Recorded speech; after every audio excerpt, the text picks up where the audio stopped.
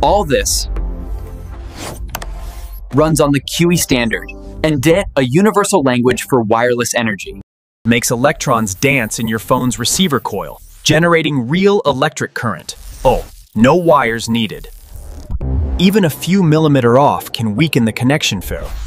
That's why most pads have sweet spots built in.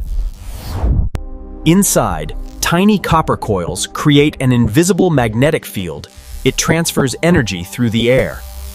When your battery nears full, the charger actually slows the current. It's thinking, in silicon.